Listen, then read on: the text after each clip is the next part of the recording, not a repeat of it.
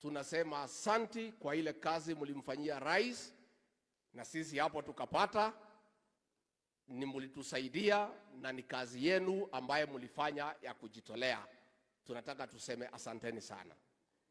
Your Excellency, let me first thank you on behalf of the UDA fraternity that after we elected you as president, you have not disappointed.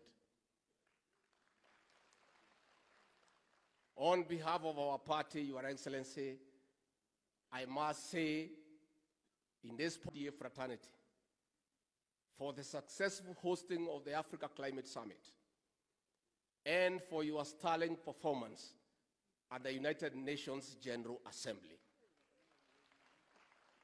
Tumepata heshima kama Kenya, na katika bara la Afrika, we feel proud that African leaders have identified you as a worthy leader to champion the issues of the African continent in the world stage. Tunataka tuseme asante. Your Excellency, we also want to thank you, kwa sababu hakuna mtu hajui ile Kenya ulikabidhiwa. Ulipata Kenya yenye matatizo mengi ya kiuchumi. Na mimi nilisema pale Kasarani, wakanipigia kelele. Wakasema mimi ni mjeuri. Ati mimi naonika Kenya mbele ya wazungu. Mimi nikasema sikuli kwa mtu, mimi nakula kwa mama Gachagua, naweza sema ile iko. Rais, tulipata matatizo mengi. And through prudent management, through well thought out economic interventions, we have started seeing signs of economic recovery.